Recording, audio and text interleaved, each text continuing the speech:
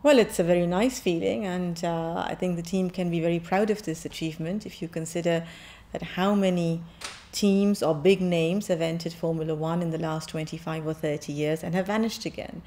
And we, being located in Switzerland, working out of Switzerland since the beginning, are still around.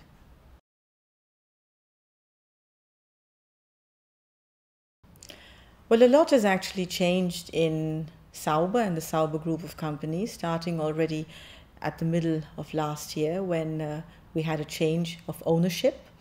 And for the first time, 100% owner in this way with Longbow Finance. And Longbow Finance got immediate stability into the team, starting, of course, with financial stability. But that's very important on how a team can work, that you then can start returning to a normal way within your companies, come back to your usual procedures, which of course takes time. But it very instantly gives a different kind of motivation to the people working here. You get attractive for far more people to come because we have been hiring additional staff. So you see how we step by step are coming back to where we actually belong. So that's just concerning Sauber. But at the same time, you're having other big changes around us and in the sport. To start with, we have new rules coming up this new season, very big change on the chassis side, and at the same time a much bigger overarching change, which are also new owners of the sport. I'm pretty confident that the target we have set, that we want to be again established in the midfield, will be achieved. Now, I know it's going to be a process which works step by step. It'll take its time till we are there, till we can be competitive in that span. But we're getting there. We've set out our plan like that.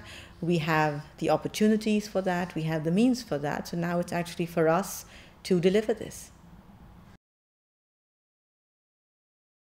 We expect that they will be part of this vision and they will do everything they can, extract everything from the car, show their performance that we can achieve this target of establishing ourselves again in the midfield.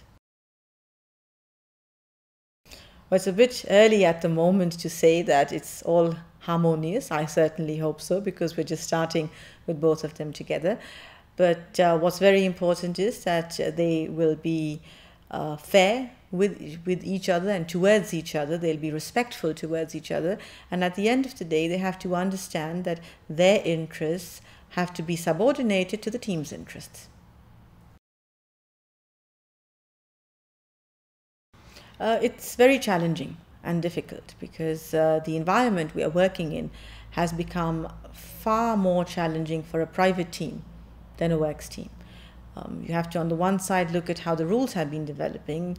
Things have been getting more and more cost intensive every year.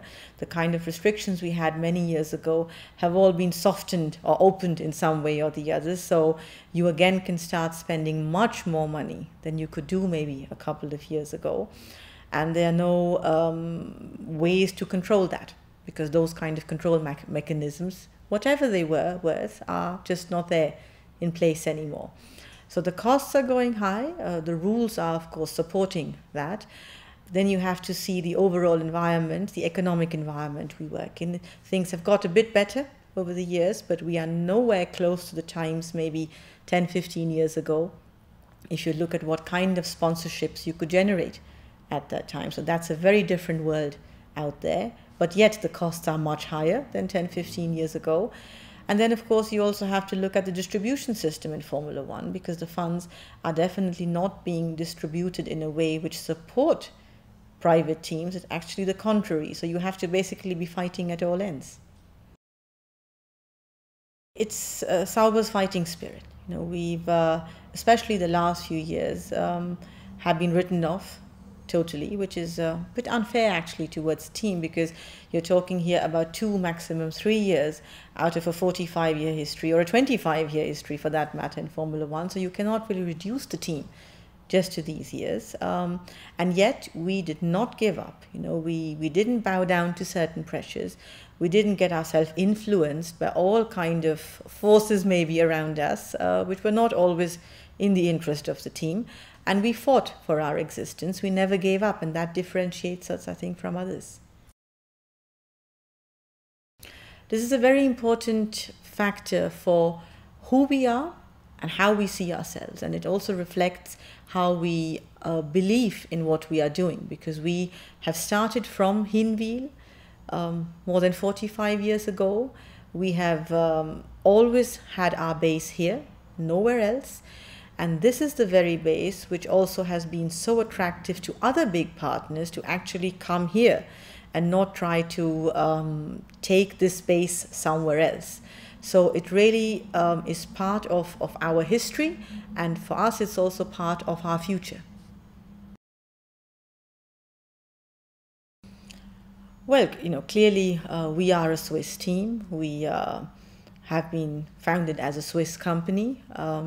We have, maybe apart from a few years, always driven under a Swiss license. So being Swiss is part of our corporate DNA.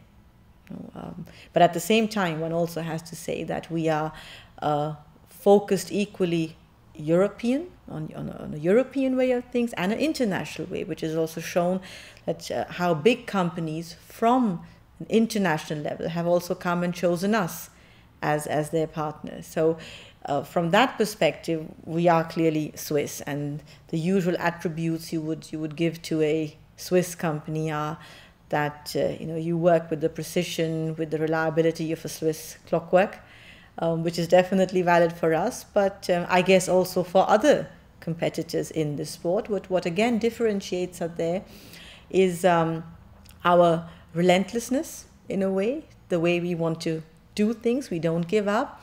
And equally important to us is our independence, because we are independent from overarching brand strategies or other corporate strategies. Equally, there's no dependence to any other Formula One team.